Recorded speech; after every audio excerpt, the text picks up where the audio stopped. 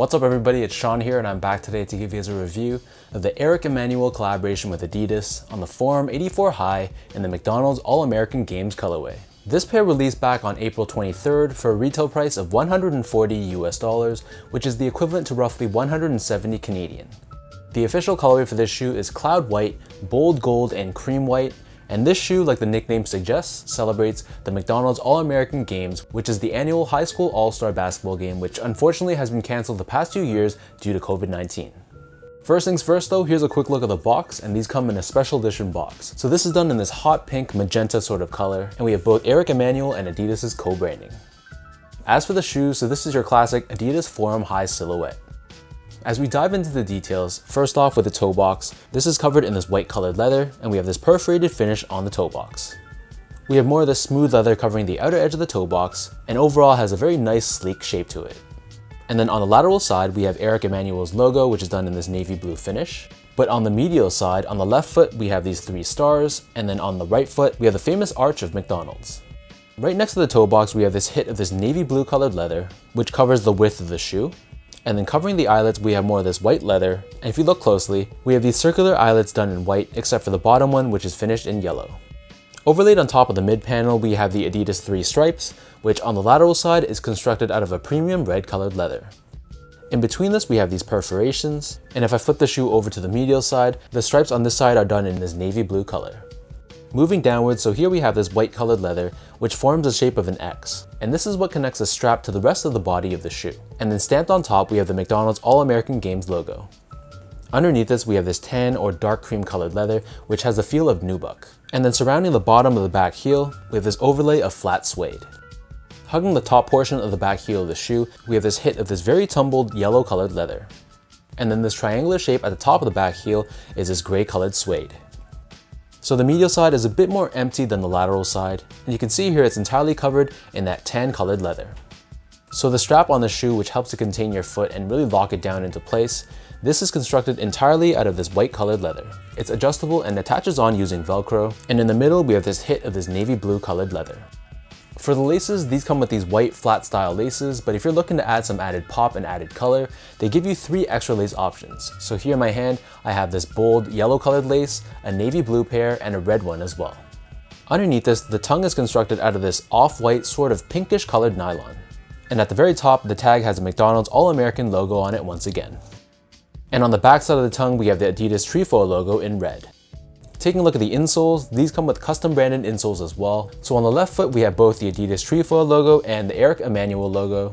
And then on the right foot, instead of the EE logo, we have the McDonald's All-American Games logo.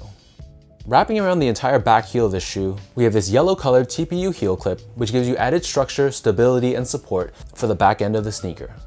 So the upper of the shoe sits atop this rubber midsole, which is done in this off-white vintage looking finish. On the lateral side only, underneath the heel, we have the Adidas word mark and the Trefoil logo. And then on the medial side, you'll see that the midsole here has a bit of a gap, and it exposes this white colored foam with this netting over top. So this is what Adidas calls Dellinger web, and it's supposed to help with impact protection and shock absorption. Turning the shoe over to the bottom, so here we have your outsole, which for the most part is constructed using this yellow colored rubber. We have this circular pivot point in red on the forefoot, along with this suction cup looking traction pattern found throughout. And then in the middle, we have this white rubber with Adidas branding running down the center. So that breaks down the look and the construction of these Forum 84 highs. For those wondering how these fit, overall I feel like they do run true to size. So I'm a true size 10, slightly on the wider side. I got these in a size 10 and they fit me great. If anything, I feel like they're pretty similar to an Air Jordan 1. So whatever size you normally wear for Jordan 1s, I'd probably stick with that size for this shoe. Next up, in terms of comfort, so nothing too special about these. This is technically a sneaker from 1984, so the tech on the shoe is pretty outdated. With that said, it feels pretty stable. It kind of has a bit of that hard or stiff feeling underfoot, and in many ways I'd say it's comparable to an Air Jordan 1, except it is a little bit more on the heavier side. Finally, quickly touching upon the quality and overall craftsmanship on this shoe. All in all, just like many of the other Forum 84 highs that have released so far this year, the quality on this pair is exceptional. All the materials used on this shoe felt super premium and super nice. And Adidas continues to impress, giving us really good quality materials on a very reasonable price point. And then in terms of the overall craftsmanship on this pair, it was pretty solid. I had no issues at all with my pair. So another stand-up job done by Adidas.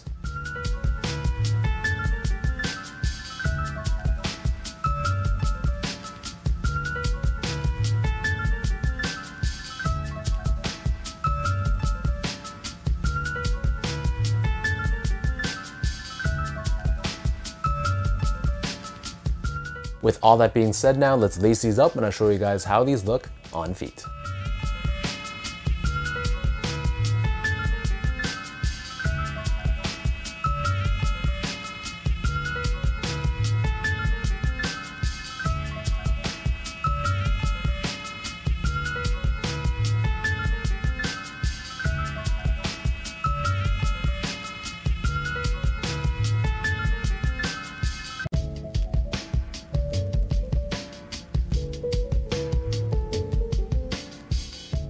To me, my favorite part about this shoe was the fact that they were actually able to incorporate the legitimate McDonald's logo throughout the sneaker. I guess in this case it makes sense because McDonald's is the official sponsor for the game, but to me it's still kind of surreal to see on a shoe that's released to the general public.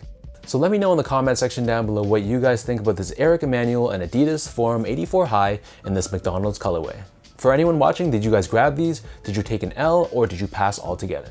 If you guys enjoyed this video, be sure to like, comment, and subscribe. Give me a follow on Instagram at esco8, check out my Twitter at sean.go, and visit my website at seango.ca. So until next time, thank you so much for tuning in. Hopefully you guys enjoyed this review, and I'll catch you guys all in the next one.